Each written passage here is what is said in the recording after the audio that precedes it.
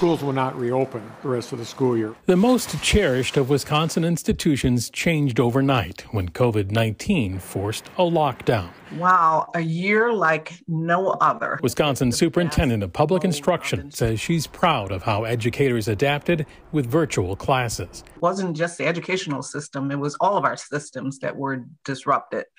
But it also elevated the importance of education, didn't it? Many students struggled with the virtual switch. A 12 News investigation found districts reporting higher failure rates. Is virtual learning, you think, here to stay, or did this show the value of in-person instruction? So there's something to be said about coming together in a school and the skills that kids learn. And they learn from each other, they learn from the instructors, they learn how to work and exist with other people.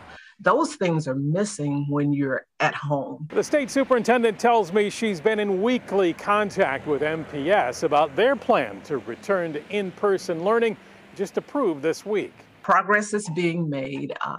Everybody's challenges are different.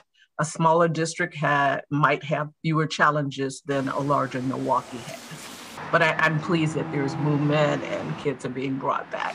Still, she says the way educators adapted has helped schools reimagine what education could look like. I'm hoping with all of those opportunities that we've been given and that we've found that really impact education in a positive way, we'll keep those things and we'll continue to innovate. In Milwaukee, Nick Bohr, WISN 12 News. Stanford Taylor is retiring in July after more than 40 years in education. The candidates vying to replace her are on the April 6th ballot.